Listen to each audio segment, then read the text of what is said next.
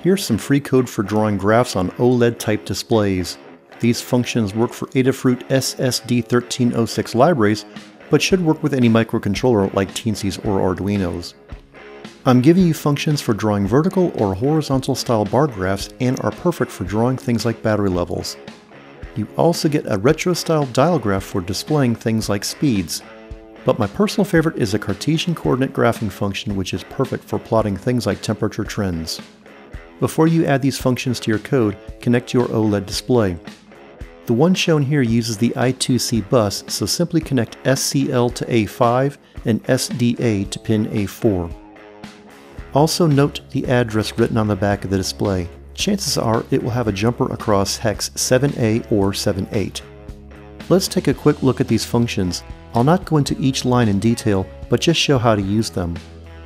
In the comment block, I list the source for the libraries and the display, and pin connection information. As with any sketch, include the libraries first, then create your variables. There are some required defines for the OLED display. Create any variables you need for your project. Here I'm simply measuring the sweeper voltage on analog A0.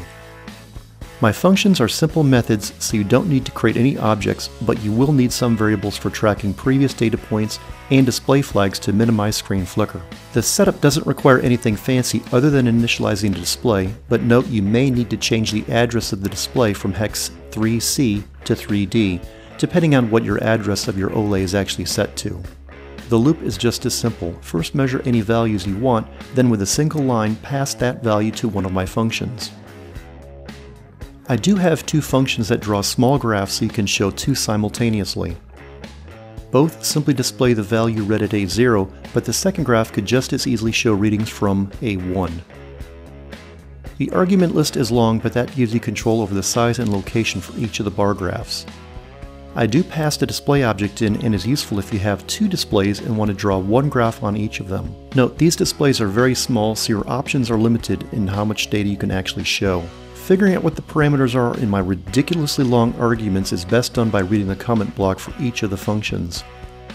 I give you control over the location, size, and scale, as well as a title.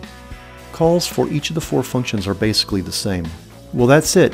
Use these functions and give your project a professional look with a graph.